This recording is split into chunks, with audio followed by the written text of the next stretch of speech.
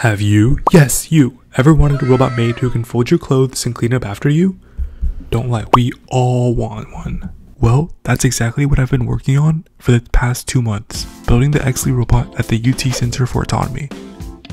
Before the video starts, you might be wondering, what makes this different from other general purpose or humanoid robots like Figure? Well, the answer is simple. This thing costs just a fraction of what those robots do, and can perform most of the same tasks.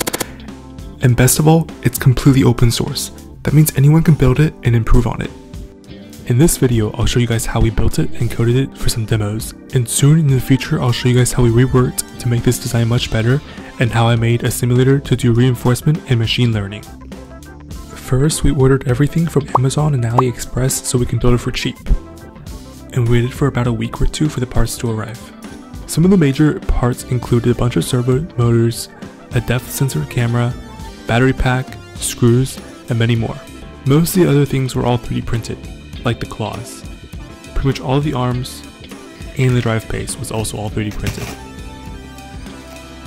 First up was building the 2 arms, and basically there's a really comprehensive guide on building the entire robot that you're about to see on GitHub, so I'll also leave that down in the description. But pretty much all the arms, like I said, was 3D printed, so all we had to do was buy 6 servo motors and I started attaching them together. And honestly, building the arm was pretty easy. If you've built a Lego before, it's pretty similar. You kind of just force pieces together and then put screws on afterwards. And I was able to get the arm built in around 30 minutes first try, and I even made some mistakes on the way. In the middle of the process, I realized that I probably should be putting the wires on before finishing the whole thing, which will make my life much easier, so that's what I did as well. I went on and started putting the wires on. And as you can see, I finally put the claw on and the arm is done, and I repeated the process for the second one. Next up, we attached everything together. I first built the Ikea Cart that was the base of the Exley robot. Then the Kiwi drivetrain.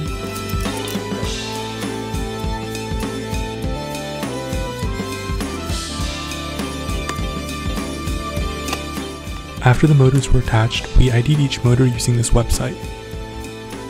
And basically what IDing a motor does is you assign each motor a specific number so you can know their location and control multiple motors.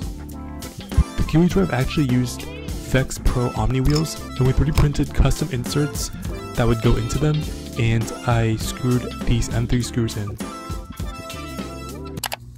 After seeing so much building, I bet you're sitting behind your screen right now itching to build something, but you don't know where to get your hardware from. Well, look no further than today's sponsor, JLCMC. This site is basically the Amazon Prime of mechanical parts for engineers, and it's honestly easier than ordering takeout. In fact, to show you how easy it is, I'm going to get some standoffs in less than 30 seconds. So first I'm going to go to the standoff section, then I'm going to look for the ones I want, which is the nylon X standoffs.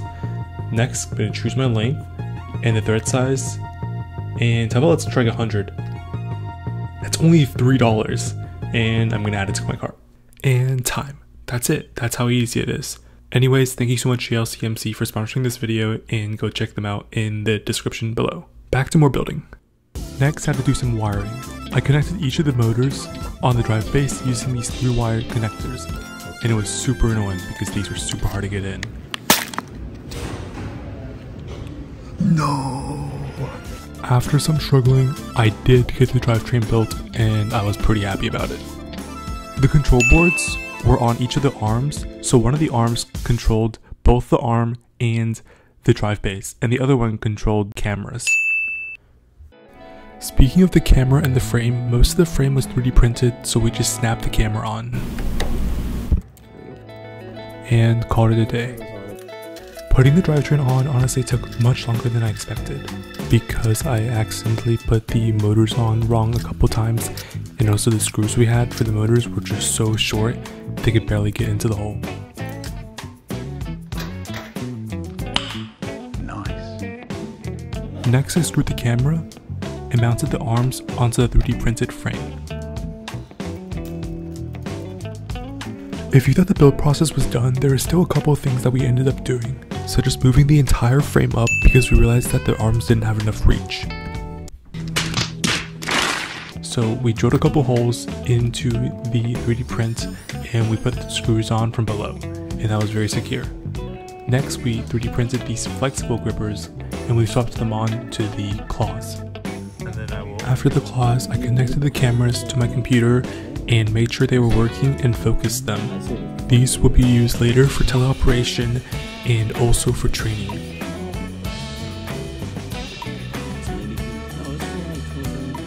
Oh, wow. Next, it was finally time to run some code and see the robot take its first steps, and we were all super excited. It does a little dance here. Very cool.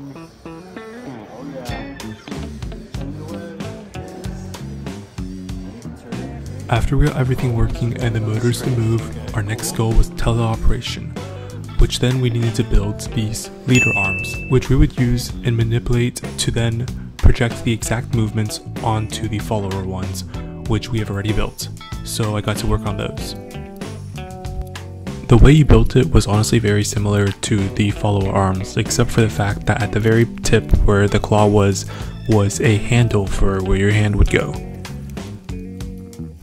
Oh yeah, if you liked the video so far, you should consider subscribing and leaving a like so you can see more of my content when I post in the future.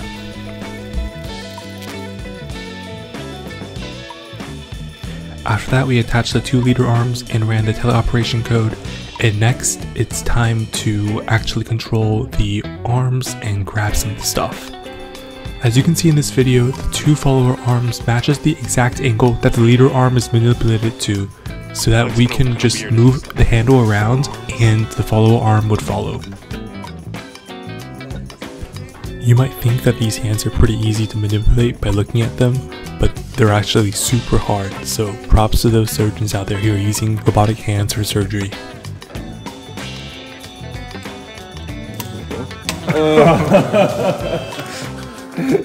Next, I got my hands onto the controller as well and tried to put this hexagon shape into these 3D printed molds to test its accuracy, and I wasn't too bad at it. And before moving on to our other demos, we had to play with it for a little bit. Oh, I got it first. Instantly, no. I got it first. Oh, it just fell. Next was finally the part where we try to make the robot fold some laundry and do some cleanup work. Although most of this was still teleoperated, that doesn't take away from the fact that even if this is programmed, it can still do this quite well.